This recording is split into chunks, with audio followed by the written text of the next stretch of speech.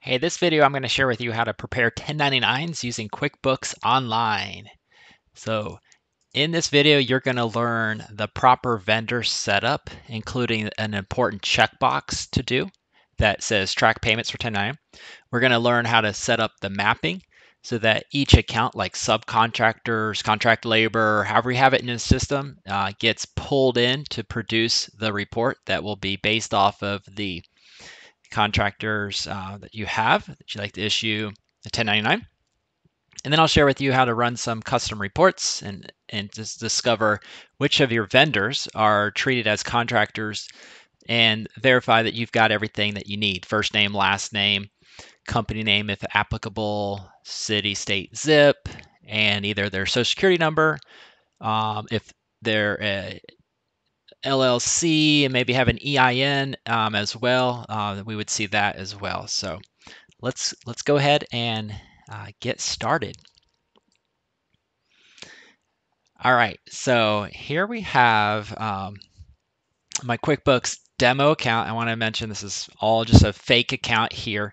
And the first thing that you're going to want to do is it all starts with you need to get, before you pay anybody, you need to get the W-9 form from your independent contractors. And there ought to be a name box here that has their first and last name based on their income tax return. If they have a business name, you would see that listed on line 2 here. And then we're looking for, an independent sole proprietor, individual sole proprietor would be the scenario where we're going to issue a 1099 to somebody who's not an employee. Okay, if there's an S corp or a C corp, we don't need to send them a 1099. Okay, we should have a address and a city state zip here, and then down below here we're going to have either a social security number, or you also very well likely could have an employer ID number as well. Even if they're a independent sole proprietor, they may have an LLC, but they're set up with the state, and there's a federal EIN number. So use that as you have that. And then you're going to make sure that we've got a signature and all that. So just complete fake document here just to share with you a demo. Okay. All right. So the first step would be you would need to go to the Expenses Vendors tab and click the new vendor item here. So let me just type a few things here. I'm going to pause the recorder and come back in just a second. Here's the information that we need to enter. We need to enter a first and last name. Email is optional, but I highly recommend it. So that way the email can be sent out as you issue the 1099s. We have the address, city, state, zip. I like to add notes sometimes, and so I could add a little note here. We can attach the 1099 inside the attachments field. That's a great idea to bring that in. But most importantly here, guys, look here, there's track payments for 1099. If you did all this work, but you forgot to check that box, the wizard is not going to know anything about that. So you have to verify that you've clicked track payments for 1099. Enter their social security number or their EIN number, and again, that's going to come straight from this information right here. So one of these two numbers, they're 9 digits, but it's just a matter of the format. Okay, and so that is the W-9. You get that information over and you save it. Okay, now let's imagine we want to create our bill to John Doe. So we're going to click a bill. And we'll pay him online and so forth as well. And so he invoices us invoice 87. And we can come in here and look for the contractor, contract labor account, services for December, and it is 4,500. Okay, I could tag it as just for fun, but this has no relevance tagging. I just like to show off a little feature here I'm using. That's fun. All right, I have the 4,500. I'm gonna just hit save here. It's not linked to a class. It's not linked to a project or anything like that. But if you wanted to do any of that, you could.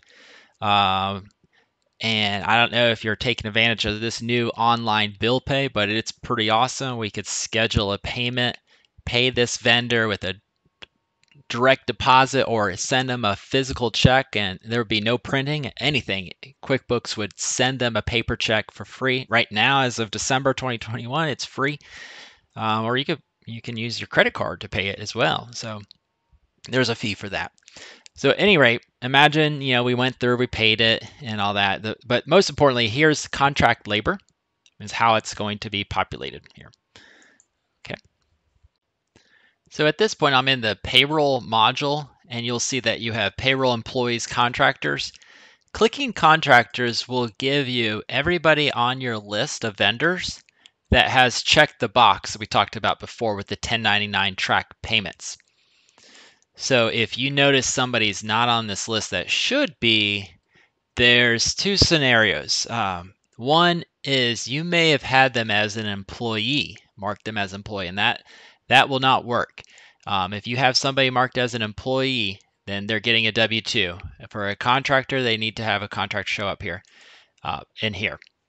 Okay, and so let me just click on John Doe here. This will be another method that you can edit the information here as well. So this would be individual or businesses filing tax using your employer identification number here. So all of that is another way here. I shared with you the way to enter this information going down the vendor path, but what's beneficial here is you can kind of see if things are set up here. Click payments, any supporting documents here. It's saying waiting for info here. I'm going to go back and select another test example here, Henry Roxport here. You can see that if you have their email, you can email your contractor to complete their profile. It's kind of good and bad. I'm not a huge fan of that because we won't see if we won't see if they're an S corp, or we just won't see this information here. You don't get to see any of that if you go down this path here, but it is convenient because they can enter their address and their identification number, but just don't get the clarity. So my preference would be to go into the expenses vendors, add a new vendor, and fill out the first last name and do all that right here and track payments there. And once you track that payment here, so I'm just going to do test here and save it. And I go over payroll and hit contractors, here's my test. Okay, what's interesting though, if you click add a contractor from here, it will force you to kind of really aggressively get an email to them, and if they don't fill out the email, they get another email, and it'll be a lot of emails to this person from Intuit asking them to fill out their contractor information, and you may or may not want that to happen behind the scenes. Okay. All right, so now let's get to the mapping. Part 2 of this exercise is I'm going to share with you how to go about saying you want 1099. So you can either click the Prepare 1099 button from here, or on the Expenses Vendors, you'll have the ability to click Prepare 1099s here. All right, so there is a payment that you have to pay as an off-cycle payment to your regular QuickBooks Online subscription, unless you're part of a payroll module where it comes included, like the Elite. So it depends on your payroll subscription. But if you don't have a payroll subscription, you just want to send out 1099s, what will happen is QuickBooks will email the 1099s to the IRS on your behalf. They will email the 1099s only if you put the contractor's email, and they will definitely print and mail all the 1099s to your contractors. And then you'll get a copy of those as well that you can download as a PDF in your outside of QuickBooks. So you got to click Let's Get Started here. I'm going to click that.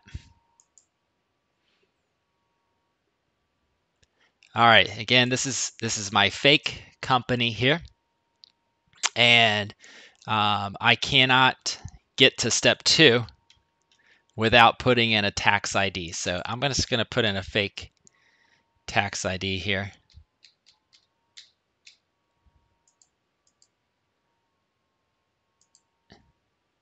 Next, this is going to be an important step here as far as what kind of payments you would like to populate here. So common payment types, you'll definitely need to consult with a tax attorney for some of these other ones as well if you're not sure about.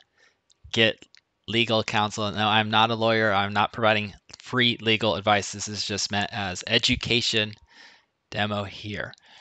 I'm going to come in here and find the contractors expenses, and you can map one or more accounts. So on your bills and your expenses and your checks, you would have to make sure that you had gone through and selected. So if you possibly wrote a check to an attorney and they're a sole proprietor, then you'd want to have professional fees populate as well, possible. So this will show you everything that is going to be picked up on.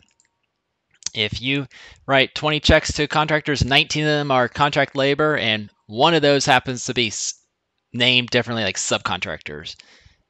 If it's not here, it's not going to show up as a dollar amount that populates it. So this is what we call mapping. All right. And I'm going to either save and finish later, or I'm going to hit next.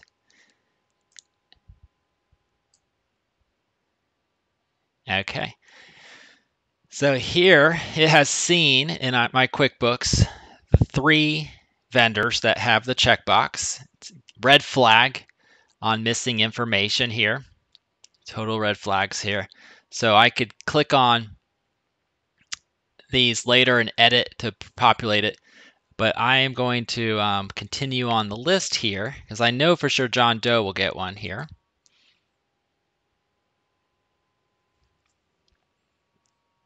All right. So I'm realizing that I did not pay that bill. I just created a bill, so it has not showed up here because it's not been paid here for the threshold. So let me hit save and finish later. Let me go ahead and pay that bill. This is a quick way to get to the most recent bill here. So schedule online payment. I'm just going to pretend it was paid online. Great. Save and close. All right. Let me go ahead and just do a quick check here too. Even better. Let's say that we paid on a credit card to John Doe. $2,000 also.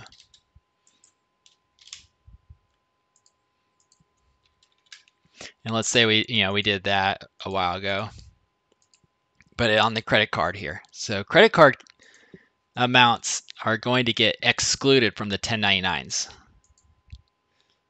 All right, we'll go back to the prepare 1099s, continue.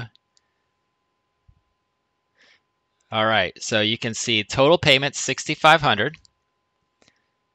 The 1099 NEC threshold here is $4,500 for when we did the bill pay. Like you write a check, and the ones on the credit card are excluded here. Okay, so I'm just going to, if I were to click finish preparing 1099s, then it's going to take me to the pricing and so forth. So this will open up January 1st and it will close, I think, January 30th or 31st. And it's important to note that the price increases as you get deeper into January. So if you're prepared, do it as early as you can in January to save and get the early bird cost as well. Make sure that you truly understand that there are no undos, no mistakes here. There's absolutely nothing you can do. Once you hit submit and put in your credit card, it's over. There's no way you can go. In order to make a correction, you'd have to amend it outside of QuickBooks Online with the help of somebody to do that. All right. So I mentioned lastly, we're going to do some reports. So there's a number of ways to do a report. If we go to reports and scroll down into the what you owe, we can see that we have 1099 contractor balance detail, 1099 contractor balance summary. If you're looking at balances here, you also have 1099 transaction detail report. I like that one. I like that one a lot. So I'm going to click 1099 transaction detail report.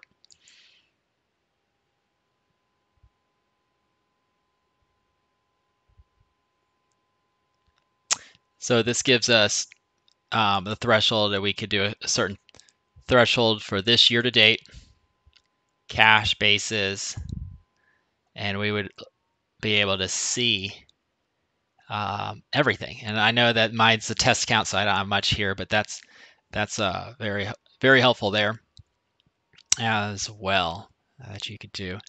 So that is the 1099 transaction detail report that could be saved and customized and so forth as well. So all right, so we are about ready to wrap it up here. I know that was a long video here, but I hope that it was helpful to you to learn how to properly set up a vendor that has track payments for 1099 use. You've learned how to map the 1099 mapping, and then you learned how to run the 1099 transaction detail report to verify that you've got all your ducks in a row before you finally submit that those forms out there. So thank you for watching. More information from me is found on my website at sequentialsolutions.com, or you can just send me an email at stevechase@sequentialsolutions.com. Leave a comment in the description, and that's another way that you can get in touch with me as well. So have a great day. Happy 1099ing.